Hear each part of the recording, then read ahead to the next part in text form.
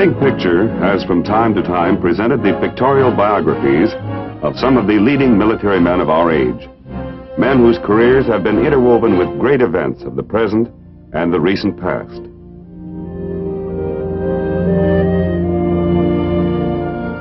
Today, we are turning for our subject to an earlier chapter of our history, an earlier time, but not one beyond the reaches of memory.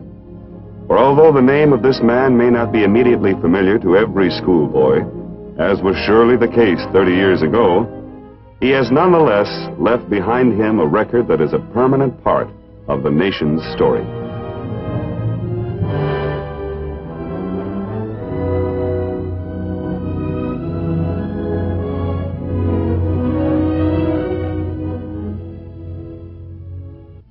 There are generations of men still in their prime who remember with a sense almost of personal identity the name of John Joseph Pershing as a symbol of something invincible and proud and eternal in the American soul.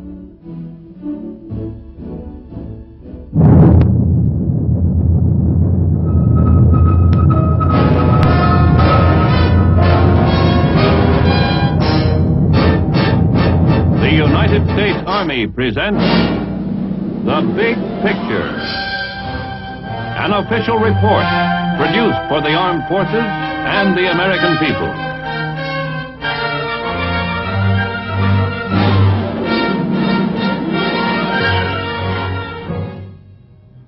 The story of John J. Pershing begins a century ago in the heart of the great Midwest.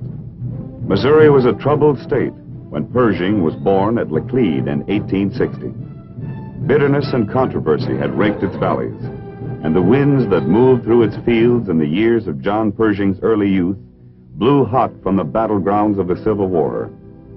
As a boy of 5, he stood and watched the soldiers from his town and county return from the final campaign at Appomattox. And after that, as the nation itself began to bind its wounds, Missouri turned its whole attentions to the taming of its rugged but productive soil. And Missouri boys grew to their manhood in those distant years of long ago on a regimen of hard work and piety. The time and the home of his youth shaped Pershing for the years of greatness. Those years began, as have the public careers of so many of America's heroes, on the plain at West Point.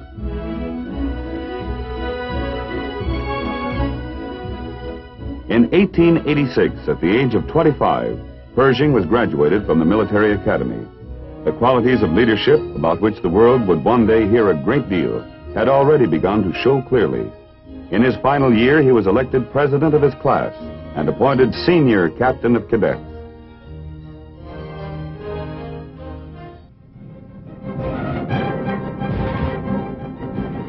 In the 1880s, rebel Indian tribes in the West were still the greatest threat to American lives and property, and it was the lot of most young professional officers to be pressed into service in these campaigns to make the West secure.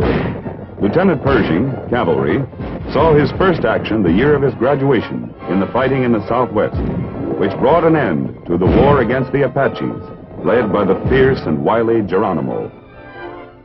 Later, serving as a leader of Indian scouts, he participated in the final campaign against the rampaging Sioux in South Dakota.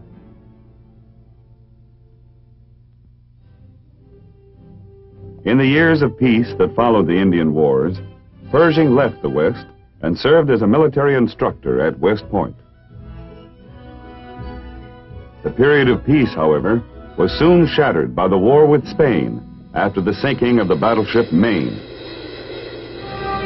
These are actual motion pictures of American ships steaming into Havana Harbor in 1898 and American troops landing in Cuba.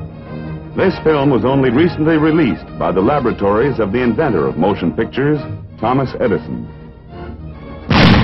One of the units fighting with distinction in the memorable drive on Santiago was the 10th Cavalry, and one of the officers fighting with valor in the 10th Cavalry was John J. Pershing. He was cited for his personal gallantry, and his commanding officer said of him, "Pershing is the coolest man under fire I ever saw." When the stars and stripes were raised in victory, Pershing himself later said, "It lifted us out of ourselves. It was the soldiers' silent Ave Maria."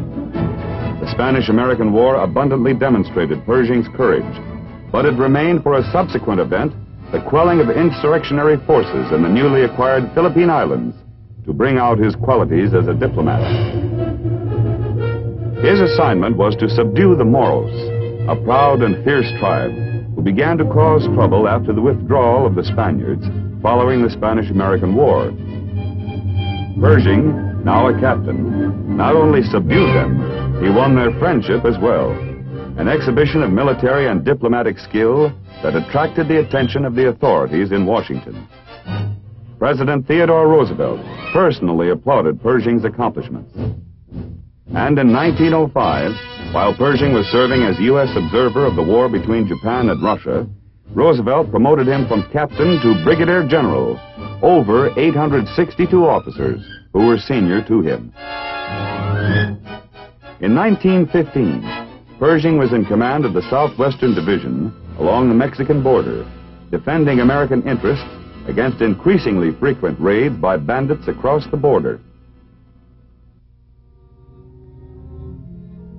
It was at this time that the great personal tragedy of his life occurred. His wife and 3 daughters were lost in a fire which raked the Presidio at San Francisco, where they were living in his absence. Only his son was saved. Characteristically, Pershing bore his loss with silent fortitude and turned his wholehearted effort to the new duty to which his country called him. Command of the punitive expedition into Mexico in pursuit of Pancho Villa, the most bold and reckless of all the Mexican bandits, who had destroyed American lives and property in a brutal raid on Columbus, New Mexico. Daringly and courageously for nearly a year, Pershing led his troops over 400 miles of trackless desert under the most trying and hampering of conditions. When the expedition was withdrawn, bandit harassment had been greatly reduced. And the American people, whose heroes must be made of enduring stuff, had found in John J. Pershing a unique study in dedication to duty and unflinching loyalty. The American cavalry's firefights in the Chihuahua Desert in Mexico were only a small part of the conflagration that was searing the world. German aggression had reduced great parts of Europe to rubble and uprooted great masses of Europe's population.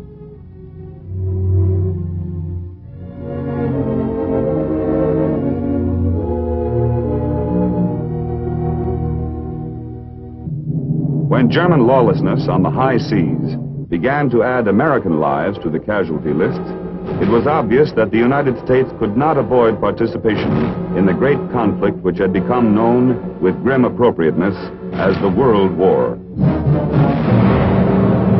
"We enter this war," said President Woodrow Wilson in his address before Congress, "only because there is no other way of defending our rights." The professional army was small, and the only hope lay in a great citizen army, which had to be raised up literally overnight. When Pershing was named to head the American expeditionary force that would go to France, the nation applauded. For the first time in history, American soldiers would fight in the glare of world attention, with the entire world having a direct stake in the outcome of their effort. The commander-in-chief, now a major general, arrived in Europe in June ahead of his troops. Shortly thereafter, he was promoted to full general, a rank only 4 Americans, Washington, Grant, Sherman, and Sheridan, had held before him. A spirit moved across America in those memorable months of 1917, uniting the people as they had never been united before, touching their effort with a faith and a patriotic fervor which still live in the music that animated the nation's soul.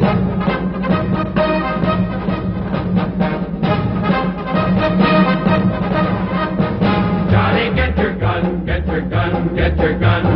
Take it on the run, on the run, on the run. Hear them calling you and me, every son of liberty. Hurry right away, no delay, go today. Make your daddy glad to have had such a lad. Tell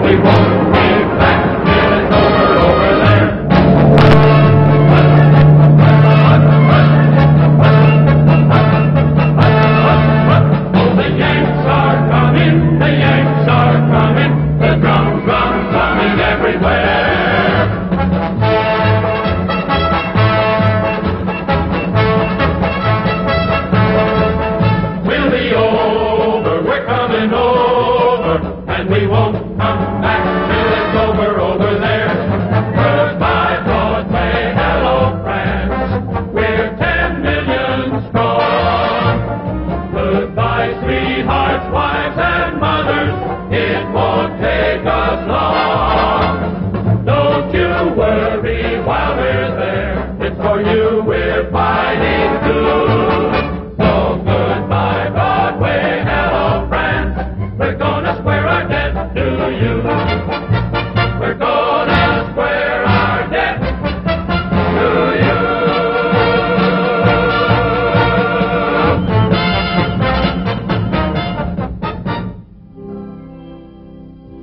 For Pershing, the challenges in France were monumental. He had the task of shaping and training an army force which in a year and a half would expand to 2 million men. Pershing firmly believed that 3 qualities were necessary for Allied victory: an offensive spirit,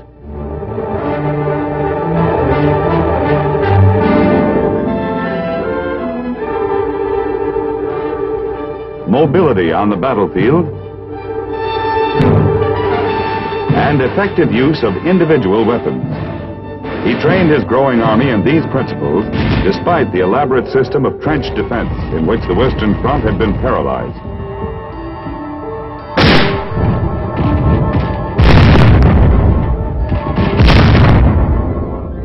One of his greatest conflicts came with the Allies themselves, who wanted to use the new American troops as replacements in their own divisions. But Pershing held out for an integral American army, which would fight under its own flag and its own commanders. The prestige of the nation itself would stand or fall on the performance of that army in the test of battle.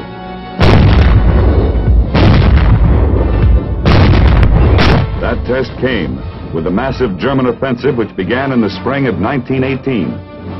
For almost 4 years, the battle line had held relatively steady. But now the Germans counted on victory. Their plan was to separate the British armies from the French in a devastating series of blows.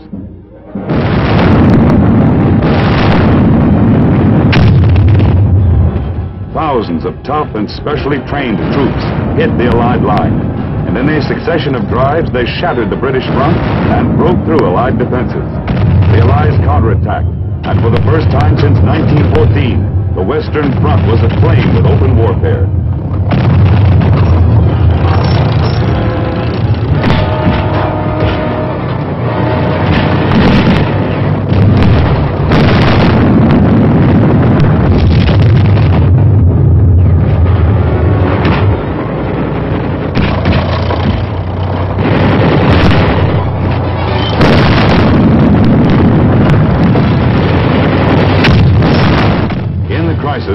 Pershing postponed his plan to weld an American army, and he offered Marshal Foch, Commander-in-Chief of the Allied armies in France, the free use of every American man and gun. When the Germans cut through the Allied lines in a thrust to the Somme River, the world had its first substantial chance to see the Yanks in action at Cantigny. Pershing threw the 1st Division in to help stop the German drive here.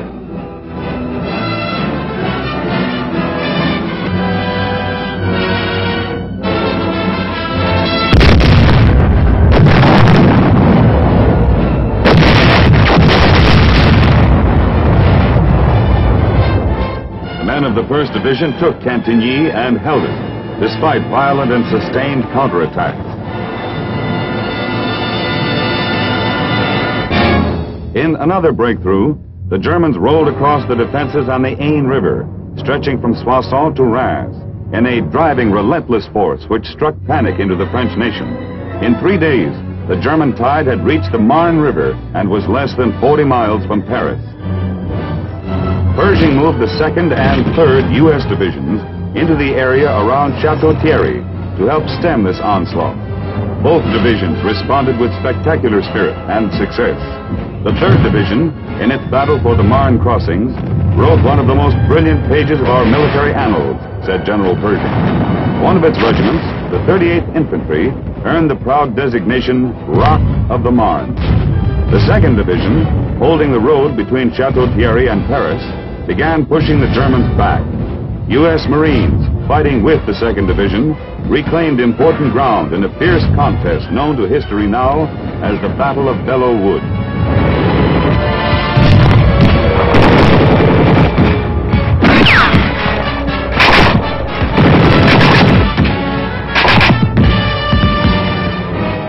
The Allies pressed the counterattack forward, and by the end of July, The entire Marne salient was removed. The tide had now turned. The initiative had passed to Allied hands, where it would remain.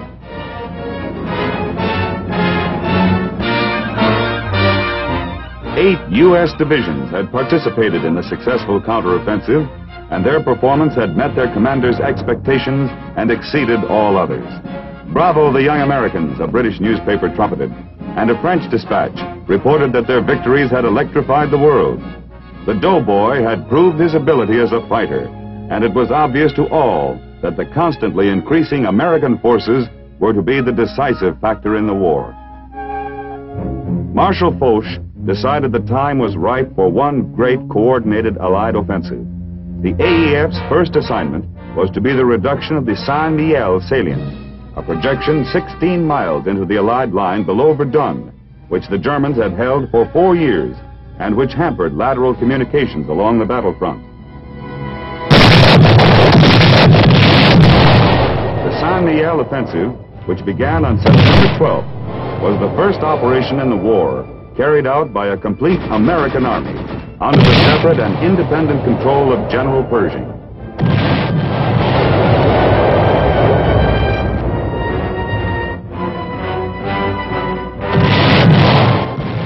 It was a striking success. In 2 days, the Yanks took their objectives and the salient was reduced.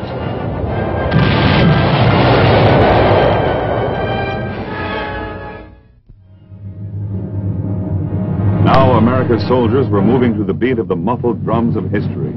Because they had fought so decisively as an integrated American force, they were moving in the long tradition of their country, a tradition stretching back across the flats of Yorktown, through the rolling fields of Gettysburg, up the rugged slopes of San Juan Hill.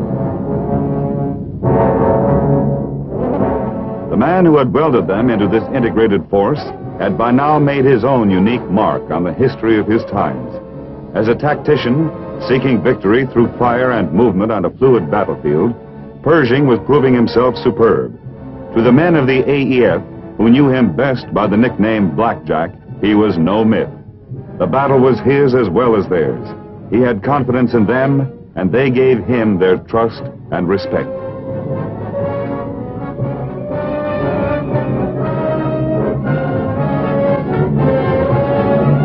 The final action for the Americans was an assault against the German lines on a broad front extending from the Meuse River to the Argonne Forest. Americans made a field of glory of their battleground that violent autumn in the province of Lorraine, and in the hearts of their countrymen, a strong pride moved like wind across the water. But now there was also a deep and gripping awareness of the cost of victory. And in the cadence of the America of that dim and distant time, along with the crash of cannon, echoes also the haunting poetry written by one of her soldier sons with a timelessness that made it an enduring part of the literature of the age. It may be death shall take my hand and close my eyes and quench my breath. It may be I shall pass him still. I have a rendezvous with death on some scarred slope of battered hill. The Meuse-Argonne offensive involved the most severe fighting that an American army had ever been called upon to wage in all the nation's history to that time. But doggedly, steadily, never once retreating, the Yanks pushed forward through the fire-swept fields of no man's land, into the very teeth of the enemy's defenses along the invincible Hindenburg line. Your achievement, General Pershing told them when it was all over, is scarcely to be equaled in America's history.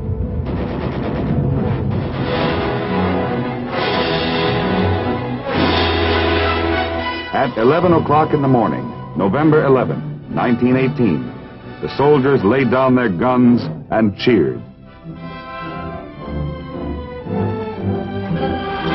And their cheers were echoed in every city of the Allied world.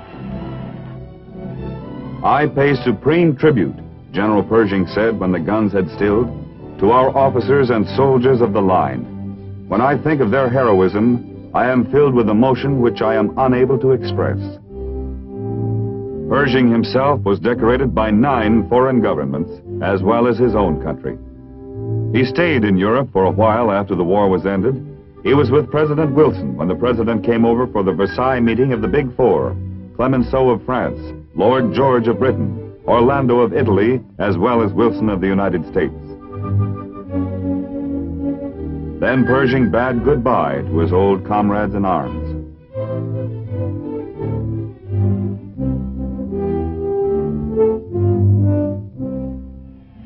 He returned home to receive a hero's welcome. A grateful Congress conferred upon him the rank of General of the Armies of the United States. He is the only man in history to have held that rank. He became Chief of Staff of the Army in 1921, and during his tenure, he designed the new permanent framework of the U.S. Army and shaped a national defense program. When Marshal Foch visited the United States in the years immediately after the war, Pershing was on hand to greet him.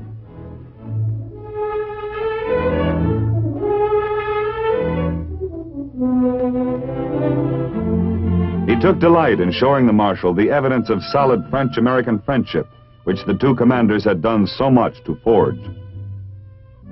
When the body of the unknown soldier was returned from France for burial, Pershing led the nation in its tribute. Showing the measure of his own respect for the nation's heroes, Pershing wore only the Victory Medal, which was awarded to every veteran of the World War. Pershing retired from active service in 1924, but he remained active in the life of the nation. As chairman of the American Battle Monuments Commission, he traveled to Europe many times to witness the dedication of memorials to American soldiers.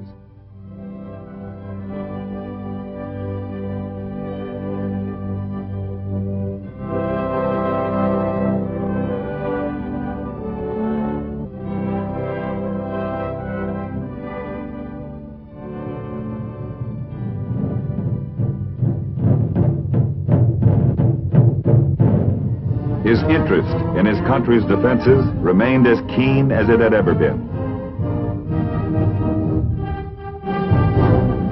He paid particular attention to the development of the country's future military leaders.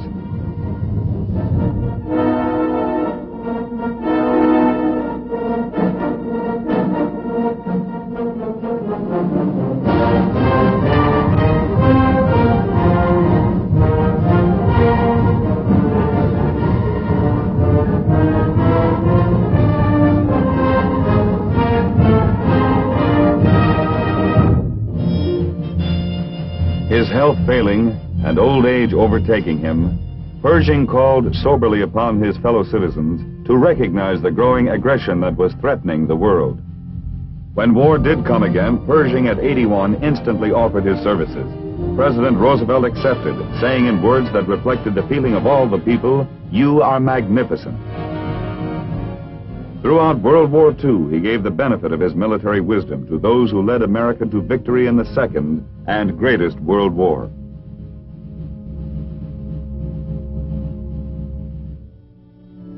When Pershing died in 1948, at the age of 87, the nation mourned the passing of this leader who was a symbol as well as a man. Men slipping into middle age and beyond it felt the stir of memory. The trenches which separated the years of their youth from the years that came after. The big parade into history in which they had marched in close ranks behind the commander. And young men who had fought their war a generation later, who had indeed been born after Pershing had given his last command, could feel something of the same sharp pull.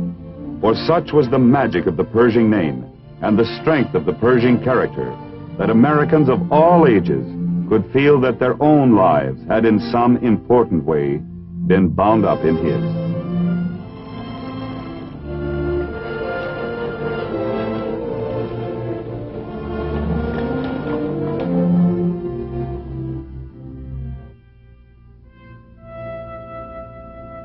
Pershing lies today in honored repose in the fraternity of the nation's heroic dead on the slopes of Arlington National Cemetery. But his name and his memory are part of the enduring tradition that never dies. For John Joseph Pershing, general of the armies, like others before him in the long line of American giants, rose to leadership and met its challenges at precisely the moment his country needed him, so that the destiny of the two, man and nation, were part of the same momentous adventure. His mission was to create an army, and he did, a mighty army, without which the Great War could not have been won, and at the same time an army cast in the unique and authentic American mold, a forerunner of the superbly skilled and powerful force which is today's modern army. In the doing, he handed down to his countrymen a tradition of military pride. But more than anything else, he touched a strain of glory in his people, and perhaps more than any man of his time, he awakened them to a new vision of their own greatness. Send the word over there that the Yanks are coming, the Yanks are coming, the drums coming everywhere. So prepare, say a prayer, send the word to beware. We'll be over, we're coming over, and we won't be back till it's over there.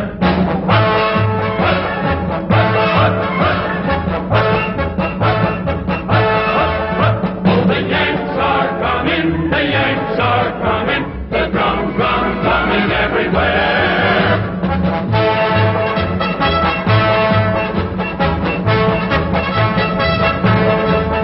We'll be over, we're coming over, and we won't come back till it's over there.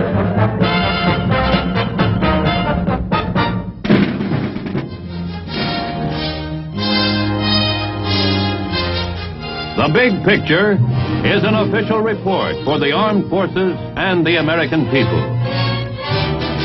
Produced by the Army Pictorial Center. Presented by the Department of the Army in cooperation with this station.